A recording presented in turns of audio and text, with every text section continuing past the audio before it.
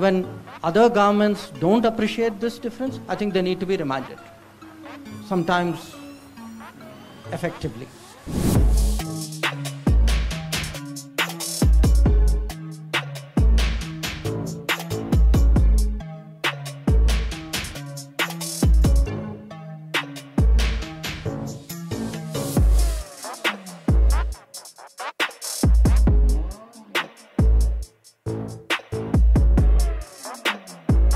Many countries are very casual about it. They have a different view about their own security and a different view about other people's security. But I can tell you, as foreign minister, we are not going to accept these kinds of differential standards.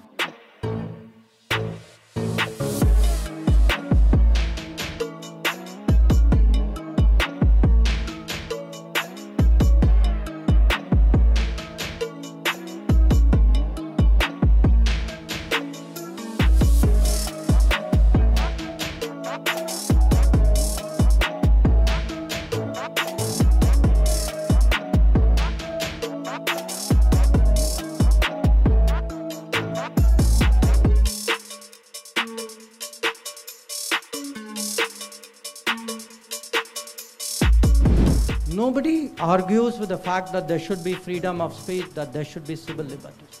But these should not be misused to, espouse radicalism, violence, terrorism. So there is a difference between having rights and misusing rights.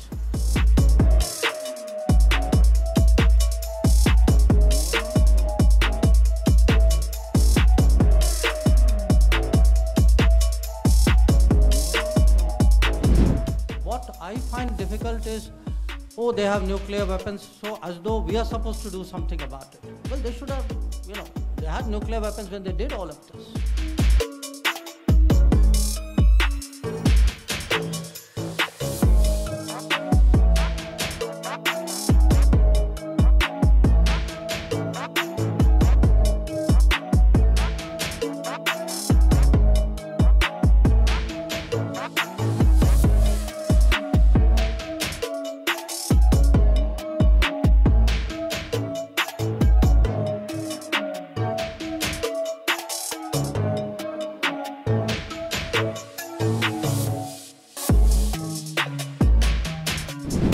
That day, when those, I would say vandals appeared before the High Commission, what was our expectation was not there in terms of security for the High Commission. Many countries are very casual about it. They have a different view about their own security and a different view about other people's security. But I can tell you, as foreign minister, we are not going to accept these kinds of differential standards.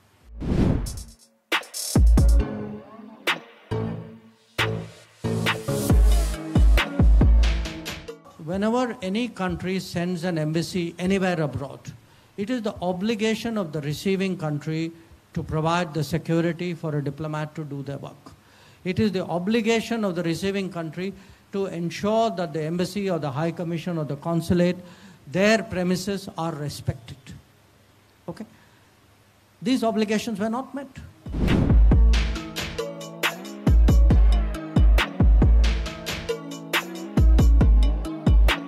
Nobody argues with the fact that there should be freedom of speech, that there should be civil liberties.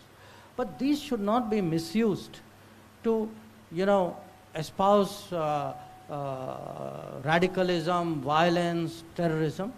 So there is a difference between having rights and misusing rights.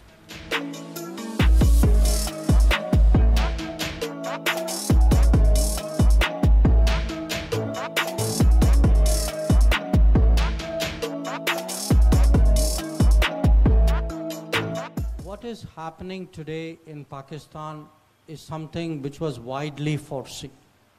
The economics was foreseen, the terrorism problem was foreseen, all the other challenges, because these are things that they have done to themselves. The rest of the world kept warning them.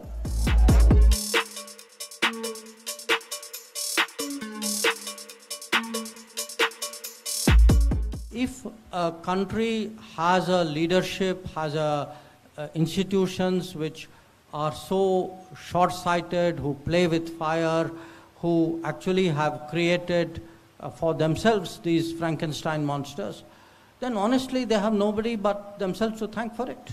What I find difficult is, oh, they have nuclear weapons, so as though we are supposed to do something about it. Well, they should have, they had nuclear weapons when they did all of this.